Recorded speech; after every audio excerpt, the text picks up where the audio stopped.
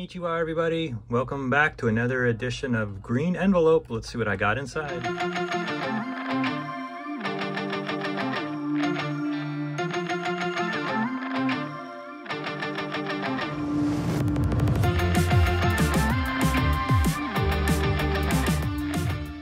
Hey everybody, thanks for tuning in. Glad you could join me. We've got a fun little auction opening here.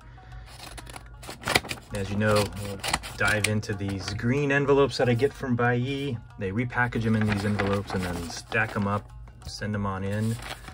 Ooh, nice. Let's see, pretty interesting packaging here. Looks like I got a postcard set, maybe? Oh, there you go.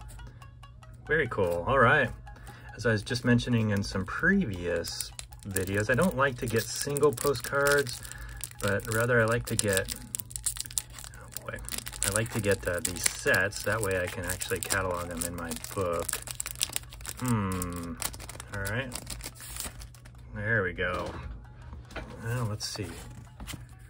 All right, let's kind of look at the back as a clue. So here's the Seikaido mark here. The line's in the middle, so we're probably talking 1930s, 1940s. Well, there you go. Futabayama right up front.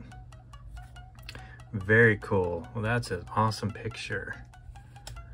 There's Oshio. Nice. These are in great condition. Holy cow. Cannot read that. But man, look at the conditions of these. All right. This one's all jacked up on the top, but definitely don't care on that. Yeah. Can't read that one, but man, these are some great. Rizon? Rizon? We'll see. I'll throw up names as I'm going through these post-production. But there you go. A set of 6. I'm not sure what year, but when I do in post-production, I'll let you know. Got 6 1930s sumo wrestling postcards. Very cool. Thanks everybody for tuning in, and we'll catch you next week. Sayonara. Bye.